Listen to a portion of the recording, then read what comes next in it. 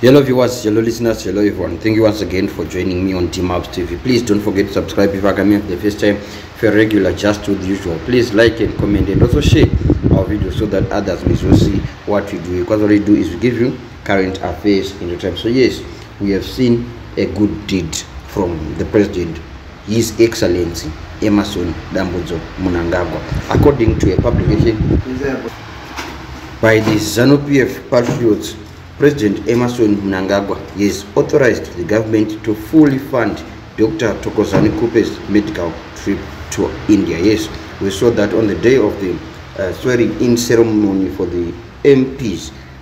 Dr. Thokozani Khupe, the former Deputy Prime Minister, mentioned that she was diagnosed with a rare cancer and she was struggling for health. And now we see that President Emmerson Mnangagwa has authorized a medical trip to India. She is stricken by resurgent cancer, and we just wish Honorable Khupe a speedy recovery, and we just say kudos to the President Emmerson Mnangagwa for such a good deed. Of course, yes, they are entitled to these benefits as former government officials. Of course, yes, we are left with some of the things, but we have seen in some governments, once you leave the post and become an opposition, sometimes those benefits are withdrawn. But now we say that President Emmerson Mnangagwa is fully approved and fully funded Dr. Thokozani Khupe's medical trip to India. And of course, yes, we've got a lot of sentiments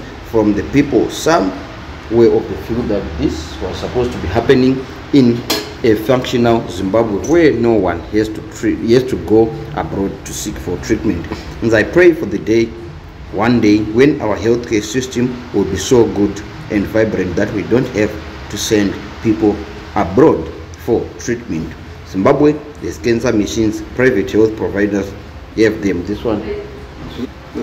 So someone had said there are no cancer machines in Zimbabwe, and ZANU-PF Patriots response saying Zimbabwe has cancer machines, private health providers have them. Why India, not Zimbabwe? She decided, government agreed. So those are just some of the comments, but what you are saying here is the president is approved for Dr. Thokozani Khupe to go to India in search of treatment for this resurgent cancer. We say thank you, President Emmerson Mnangagwa.